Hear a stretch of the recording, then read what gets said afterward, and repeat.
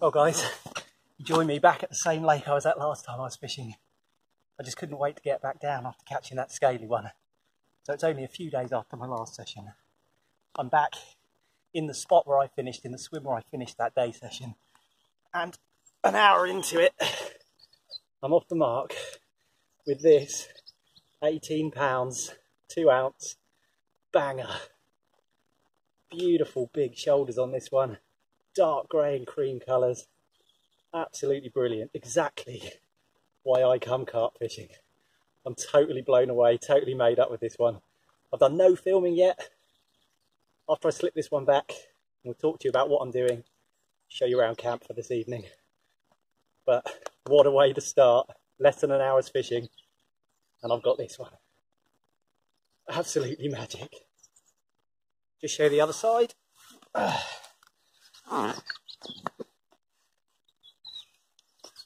There she is. What a beauty. Heavy. Let's slip this one back and then talk to you about what I'm doing. Excellent.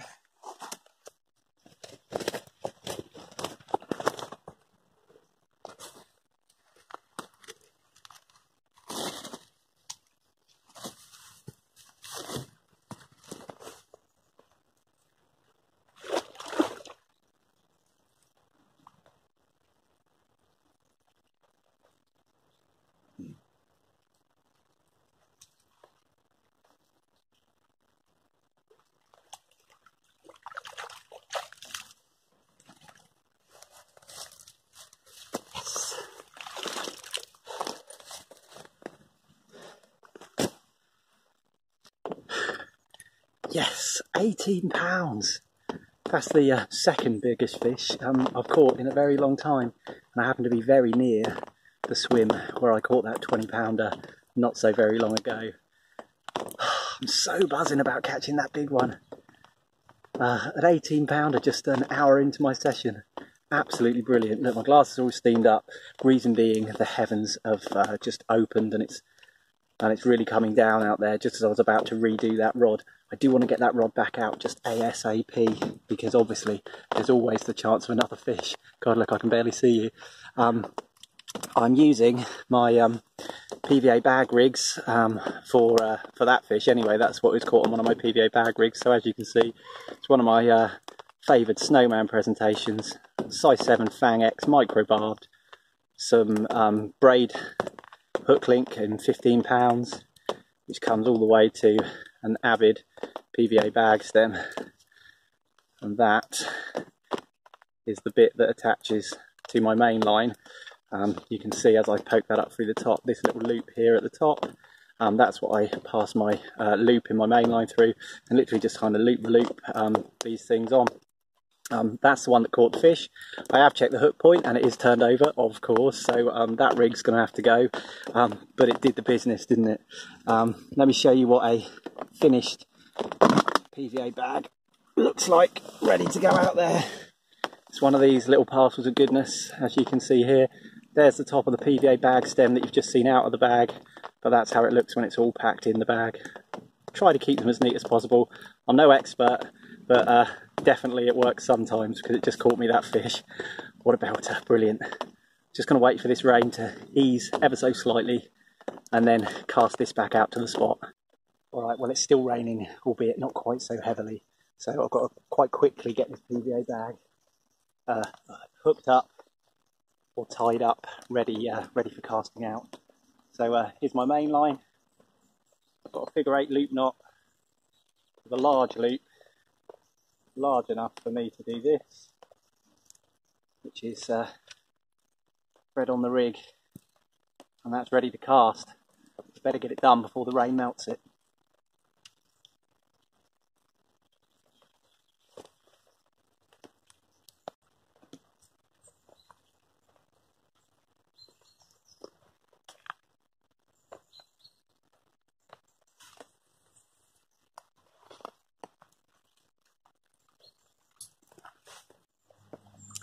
Right, well, time to show you around before it's too dark or too wet, either way. Here's a rod pod behind me, two rods, they're both right next to each other rather than leaving a space. Because I've got one fishing off to the right hand side there, and I've got one fishing straight out to those pads that you can see in the background there, just to the edge of those pads. That's the one that did me the bite on the PVA bag for that lovely 18 pound 2 ounce mirror. What a brute. That's the one that did the bite. The one to the right hand side is in close, just off to some lilies, a little bed of lilies there. And that one's on my more traditional snowman rig with the little mesh PVA bag, just masking the hook point for the cast. So nothing revolutionary in terms of tactics, but at least you can see where I'm fishing. Brilliant to be out here. It's a Friday evening, and it's been a long week at work, and it's great to be on the bank and to be off the mark so soon. It's just absolutely brilliant. Let me show you around. Behind me here is the brolly. That's the Fox Super Brolly Compact that I use. Not that I'm paid or sponsored or anything like that. I'm purely an amateur, as I'm sure you can tell. But yeah, that's what I use. Keeps the rain off me anyway. I've got the net stood up there, drying out in the background, you can see. And here's the swim. There's one spot out here by these reeds. And then if I come around the corner here, here's the little set of pads that I'm fishing up to with my right hand rod. Getting on for 6 PM now, so I need to make sure everything's sorted, ready before it gets dark. But yeah, it's been a hectic start, but a really enjoyable one. Let's hope it continues.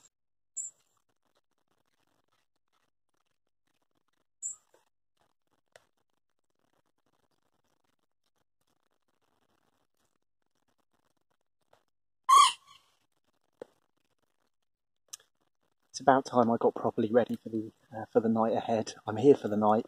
I've got my shelter set up and my bed in there, but in terms of the fishing situation, I need to make sure I'm ready. I'm gutted to say I just lost a fish. I got it right in close, and then it kited right into that set of pads, tore it up, but shed the hook, just got its head in there, shook around, and just like fish do, don't know how they do it, just got rid of the hook, ejected the hook. I got the whole rig back and everything, but I was fishless. It didn't feel like anything near as big as the first one, if that's any consolation. I suppose it's a little bit of a consolation. But as for now, it's going to be getting dark soon. I am going to put a little bit more bait in, because I've got a feeling the fish have been feeding, and if the bites are anything to go by, I think that's the case. So I'm going to put a few more boilies out over both spots. I've had a couple of liners on the right hand rod as well. One or two really savage ones, like right up and down on the bobbin, which makes me think that rig probably has been dragged out of position and needs to be redone anyway. So I'll do some bait first. I'm not going to put loads in. I'm taking on board the advice from you guys, just a couple of pouchfuls maybe over each spot. Let things settle down, and then start getting ready, hopefully for some more action.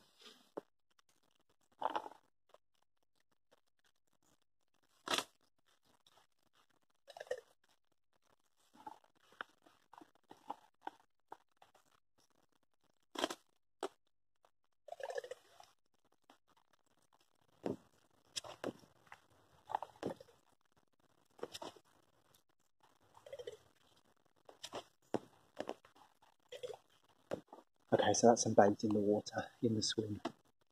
I really have the sense that there are some fish around. I've even seen a couple of backs break the surface just out there on my longer range spot. So I'm really hoping that one does the business again. I may recast the rods, especially or probably certainly that right hand rod, because of those savage liners that I had after I lost that fish. And then I guess I might as well freshen up the left-hand one as well before I turn in for the night. But it's probably not going to get dark for another 20-30 minutes, so I've got time on my side in that regard.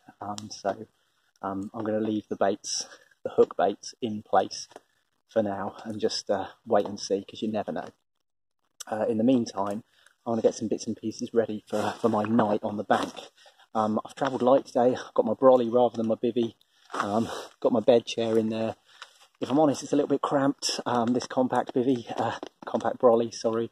I'm sort of wishing I'd brought the bivvy, if I'm honest, but it'll do, it'll keep me dry through the night. I've got the mozzie mesh on the front, because that's the only front that I've got for this thing, and hopefully I'll get some sleep, although sort of hopefully not. I suppose if it means I'm catching fish, that'll be fine. Anyway, let's get some bits and pieces ready out of my bag here. If you're interested, it's a TF Gear barrow bag, this one in the large size. I've had it for years and it has served me very well indeed. Really stout, well-made piece of kit, I've found anyway. Which I know you can't say that for everything made by them, and I know I've seen some stuff that's not been quite so great, but these they do the business for sure. And my rods too. My rods are also from TF Gear. They're Banshee 10-foot rods, and I've got nothing but good things to say about them as well. So that's good. In here though, this pouch on the left-hand side, I've got my bivvy light. I suppose it's a brolly light more than a bivvy light this time. It's the Ridge Monkey bivvy light, and that's what it looks like. Probably seen them before. Again, I've had this for years and years, and it's been serving me well, so long may it last. I'm going to be using that this evening. It attaches with a sort of magnetic strip. The magnetic strip goes outside the brolly, obviously, and the device itself just attaches from the inside, and it's quite a strong magnet, so it works really well. Glass is steaming up again. Put that to one side, and I've also got Ridge Monkey again. Because I saw some a guy on YouTube does sort of honest tackle reviews, and he did a review of this, and I really like the look of it, and he really couldn't sing its praises enough. So it's the Ridge Monkey VRH 150 head torch. It doesn't take batteries, it charges, and it holds its charge for a long time. I get 2 or 3 sessions out of this thing. And it's got a really decent decent beam on it, if you're doing focus beam, and it's got two different strengths of floodlights, I suppose floodlighting, don't know, that you get as well. So yeah, again, I found this to be a very versatile and good bit of kit. It's got an on-off button on both the top and the bottom, so if in the night you're scrambling, you put it on the wrong way up, it's not going to cause you too much trouble. The weather's not great. You can probably hear that behind me. It's raining again, so I'd better get this and the bivvy light sorted, and then take shelter for a little while before probably recasting both rods to the spots, just so that I can kick back as it gets dark with that confidence that I've got rigs fishing exactly as I want them to be.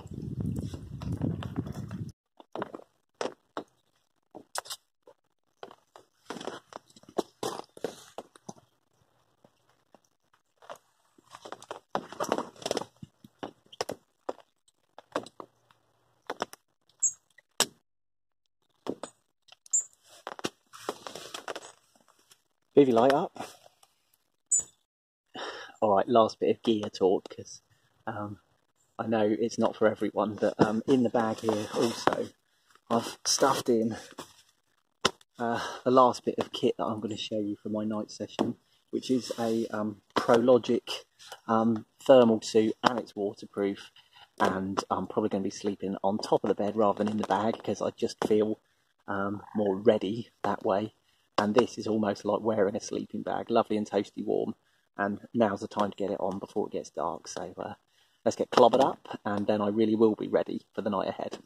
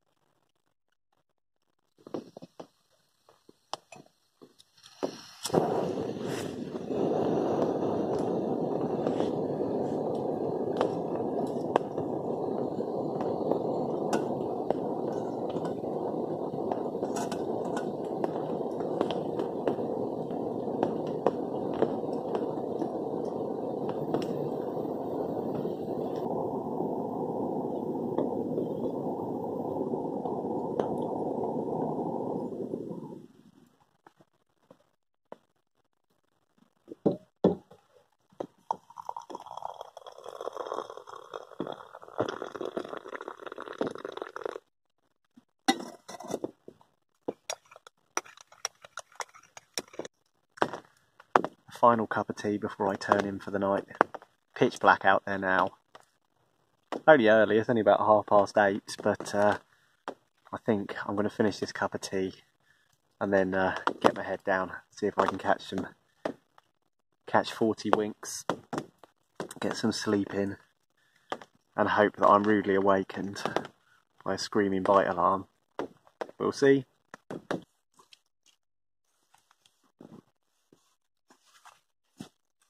Well, I'm guessing this is going to be really tough to see, guys, because of the lighting situation. I've just got a couple of torches on the go, but 10:30 at night, and the PVA bag rod rattled off again, and this £11 10-ounce mirror was the culprit. Brilliant. Show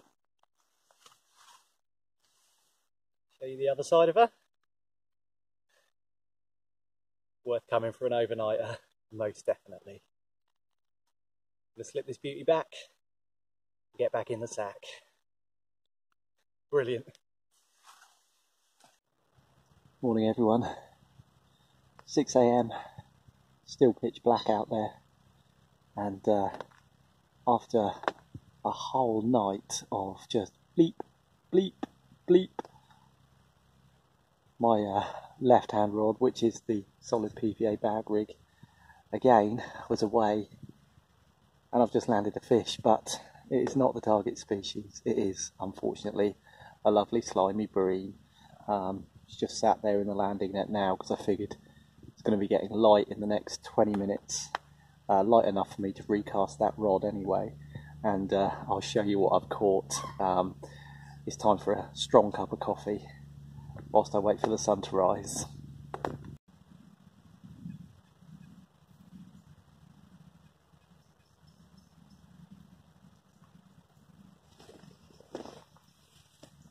Believe it or not, that is daylight behind me, and hopefully you can hear the birds all waking up. It's a dry morning, thank goodness, good for the pack down. I do have to be packed up and away quite early this morning, but it was light enough for me to recast that solid PVA bag rig. So I'm fishing again. I've also redone the right hand rod, even though it's done absolutely nothing for me this session. You never know, only takes a second to get a bite, they say. So I've got 2 rods fishing, and I've got probably an hour and a half before I need to be away. So there's always a chance of another bite, but I'm going to slowly start packing stuff down. Before I do, I'm going to show you that bream that I caught.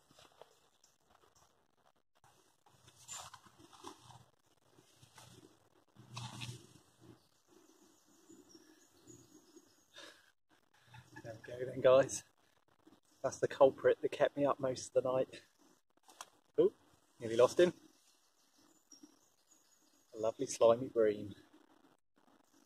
Not a bad size, this one actually, but not what I was fishing for. So I'm going to slip her back now, back to where she belongs.